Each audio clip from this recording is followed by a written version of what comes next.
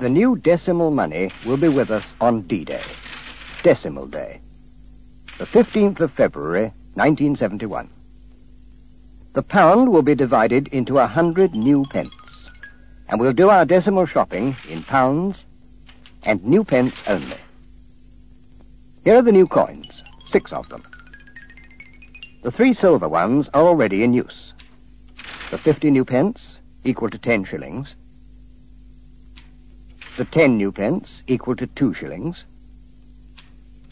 And the 5 new pence, equal to 1 shilling. The 3 copper coins will be introduced on D-Day. The 2 new pence, the new penny, and the new halfpenny. Remember, the pound stays the same. Only the coins which make up the pound are changing.